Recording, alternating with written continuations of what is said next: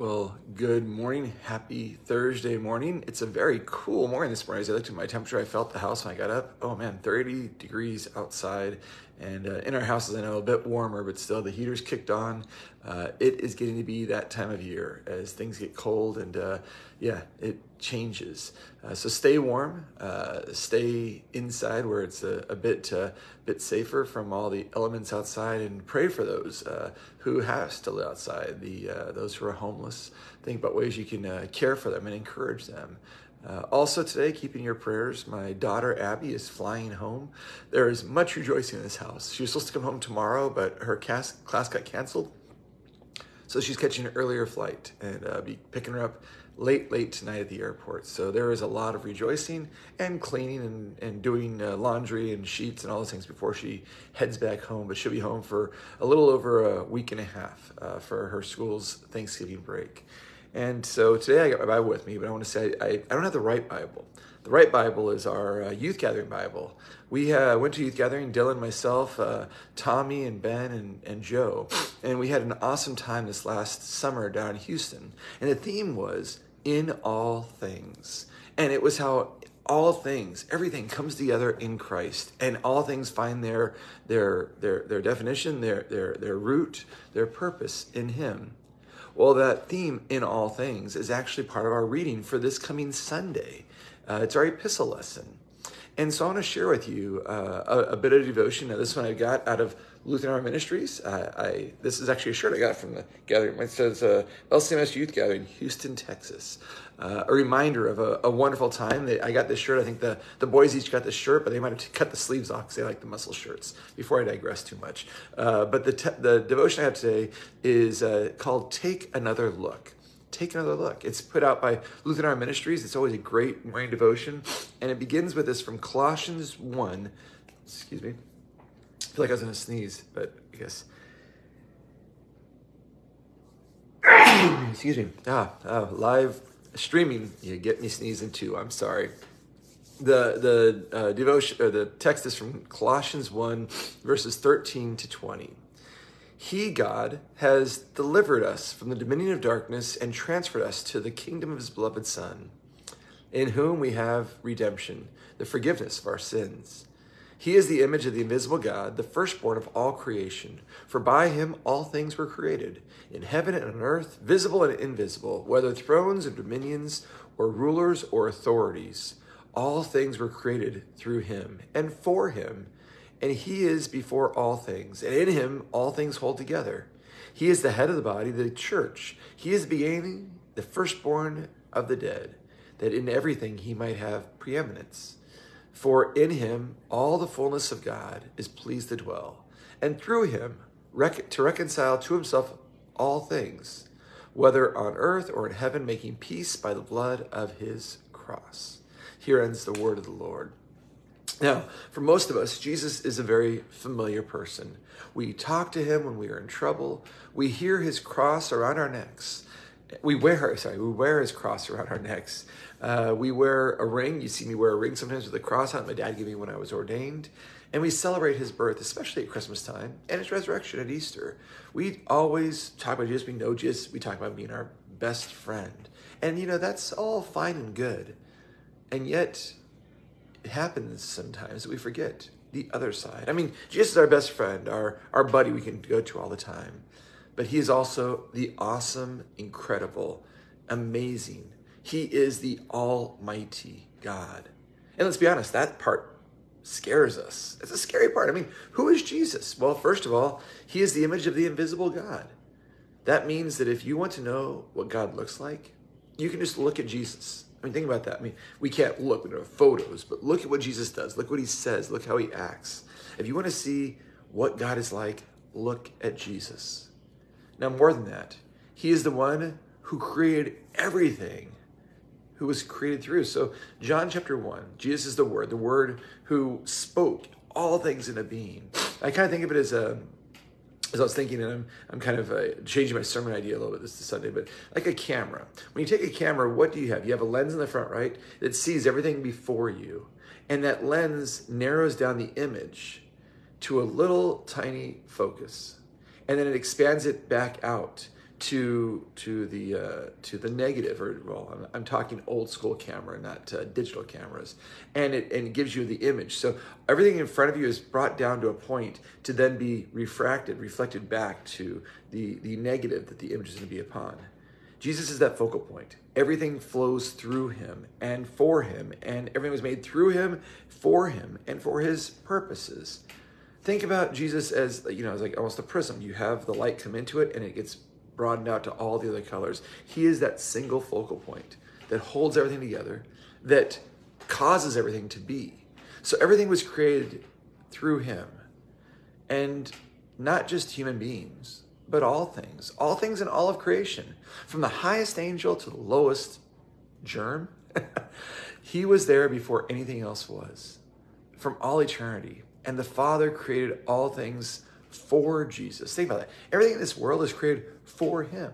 We were created for him. The trees, the sun, the moon, everything was created for him so that he would be in that relationship. He would have fellowship with us. Even today, Jesus still holds all things together. He always will. And he keeps it going day by day. He keeps the sun burning and going around. He keeps the earth rotating. He keeps us breathing. He keeps us because he's the thing that connects all of us together. And day by day, minute by minute, and the fullness of God lives in him. You see, this man of Nazareth, this man hanging on a cross, here is God. Now that comes down kind of with a thud when you think about the cross, doesn't it? The God who is everywhere and holds everything together, who's eternal, who's omniscient, who's omnipotent, who's omnipresent.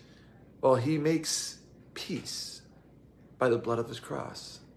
And that should like jar us awake, because it is this God, no one else, who has chosen you to be his own. I mean, this God who all things are created for him and through him and by him, all things. Now he goes to the cross to reconcile you back to him, to bring you, his beloved child, sinful as you are, back to him. And so this God has chosen you. He's chosen you to be his own, his treasured possession, is what I hear Malachi describe in our Old Testament reading this weekend. God is nobody smaller. His blood on the cross saved you. His resurrection of the dead gives you life. You see, the God who is over all, above all, in all, who is almighty, omniscient, omnipotent, and omnipresent, comes and takes on your flesh and mine. He does that so he might go to the cross, knowing full well what it would be. Knowing full well the whole purpose is to bring us, his creatures, his creation, back to him, to reconcile us, to redeem us, to rescue us, to save us from sin, from death, and from the devil. Now, and here's the thing. I told you about that big image coming down to that focal point of the camera and then being spirit by God. How do we take all this in? I mean, we have volumes of theologians have written about Jesus because there's so much. He is God. He encompasses everything that God is. He is the image of God. So how do we grasp all these things? Well, to be honest, I don't know if we can. I mean, I've gone to seminary for 4 years. We have people who've gone there for 10, 12 years. We have people who work at seminary. And they still are trying to grapple with everything that Jesus is. But it is good for us, every so often, to remember the less familiar side of our Lord. Yes, Jesus is our best friend. Yes, Jesus is the one who was born of Mary. Yes, Jesus is the one who suffered and died, who healed lepers, who gave sight to the blind, and who made the lame to walk. He did all of that. And yet, he is with us here today. What we're reminded of is he is in all things. He is much broader and much greater than we can ever fully wrap our minds around. But the joyful news of that is the God who is so far above us, the God who truly has all things. He chooses you. He chooses you to be his beloved child. And in order to do that, he comes to reconcile you to himself through the blood of his cross. So although we can't wrap our minds around all that God is, all that he does, we see a glimpse in Jesus in the scriptures, and that gives us a knowledge of his image. But to remember too, it's so much more. It can be terrifying. It can be scary. It can leave us in fear and foreboding, thinking, we don't measure up. We can't measure up. But no, he says you can, because he loves you, because he came to bring you back to himself, because he is your Savior. Remember once again who he is. He's a glorious God who loved you, and he gave himself for you. He brought you to himself, and he holds you dear each and every day. The almighty, omniscient, omnipotent, and omnipresent God loves you. And nothing will change that. Because the cross of Jesus Christ shows us who he is and his love for us so much that he would die a brutal, awful death in order that we would be his own, or that you would be his own. So know today, you are a beloved child of God.